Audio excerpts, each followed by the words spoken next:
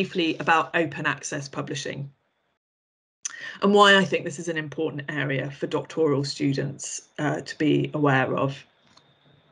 So next slide, please. So just for those of you who may not know, the open access movement emerged as a response to the traditional model of academic publishing, which often restricts access to research behind paywalls and subscription fees. And I've provided a link here to Paywall is a really great documentary about the problems that in academic publishing and the issues around open access publishing, and the link is in the slide there. So publishing open access, on the other hand, seeks to make research freely available either immediately on publication or shortly after, enabling widespread access across the globe and to those outside academia too. It means that research publications are immediately available to anyone with internet access. It also means that authors can retain copyright in their work, and open access publications use Creative Commons licenses, which also allow for greater reuse.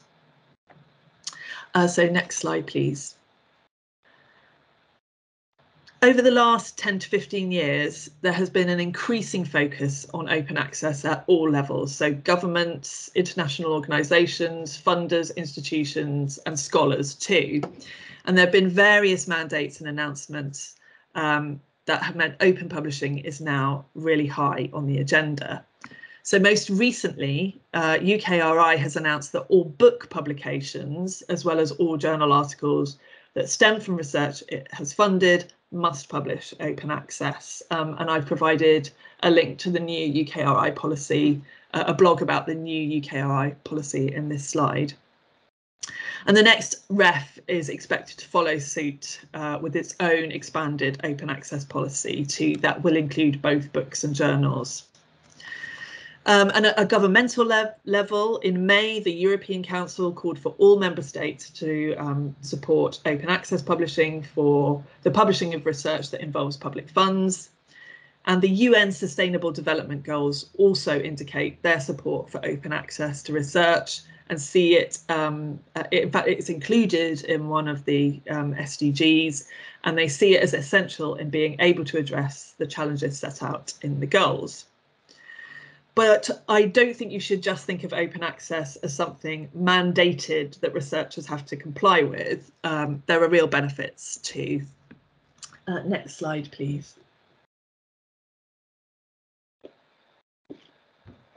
So research has shown that publishing open access leads to greater usage of publications, including greater geographical diversity of usage, particularly in low and middle income countries. Research has also shown that publishing open access leads to increased citations compared to non-open access publications, and also a greater diversity of citation sources by institution, countries, regions, and also by fields of research, suggesting that it's a particularly beneficial model for publishing interdisciplinary research. Open access publications also get shared more often and get more attention than subscription-based content. And reports have shown that open access publications are reaching a substantial number of user groups outside academia too. And there's clear evidence for wider public use of open access research compared with closed research. It's also been argued that open access enhances transparency, allowing for greater scrutiny, verification and reproducibility of scientific results, and can be used to address problems of misinformation and fake news. So for those of you who are looking to a career in academia in order to make a difference, I would say that open access publishing can help you in achieving that. Next slide, please. Do be aware, though, that there are different types of open access publishing. So the approach that currently dominates the publishing industry is one where there are article or book processing charges that the author must pay in order to make their work available open access. And they can find that funding through either through research grants or perhaps via departmental funding. But these fees can be high. So for books, the fees kind of range from about £6,000 to £11,000.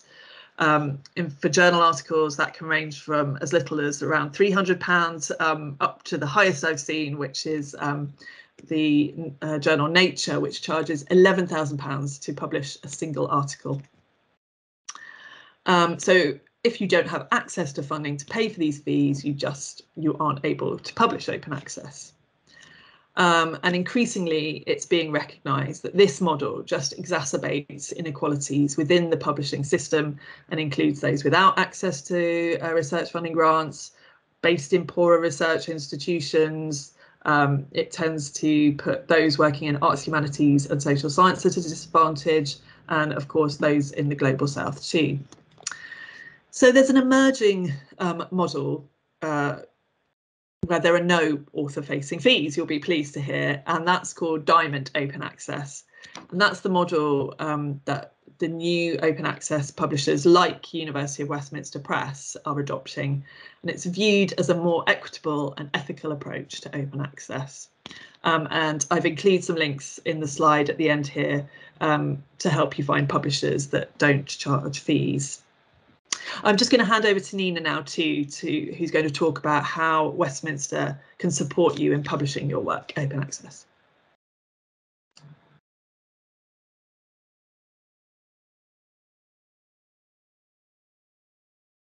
Thanks, Philippa. Sorry, bear with me. I think I accidentally clicked something and clicked out of it.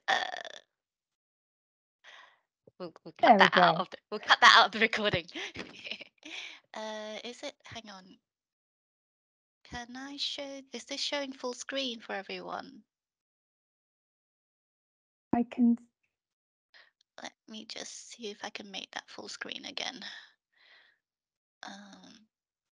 Okay, I'll just quickly trawl through to the right slide.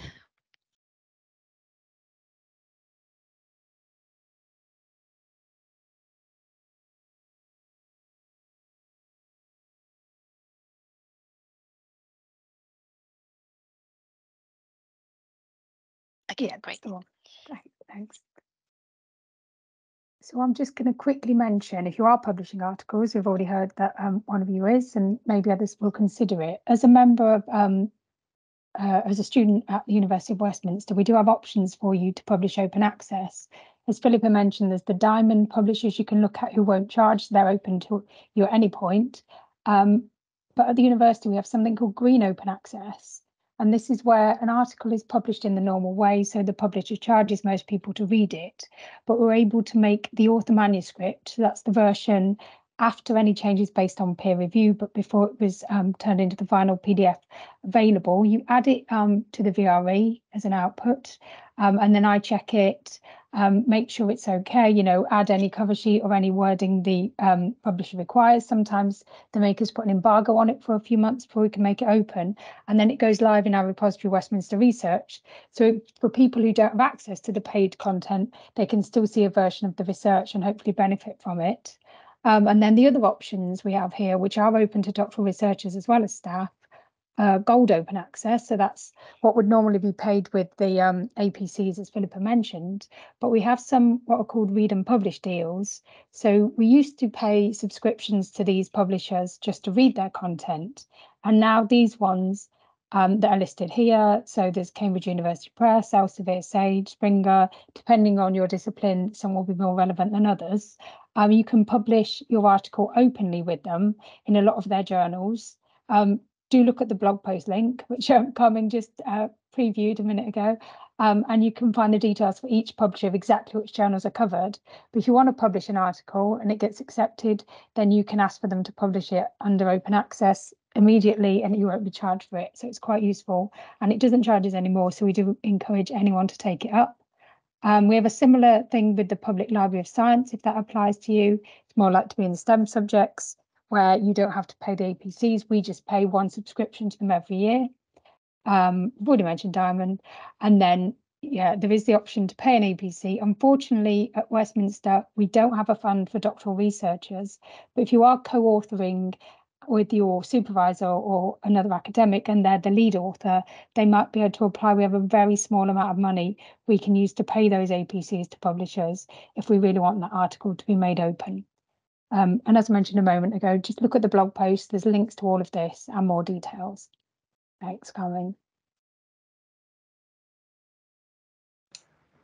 Oh, so this is just a final slide with some useful resources on open access publishing. So thanks very much.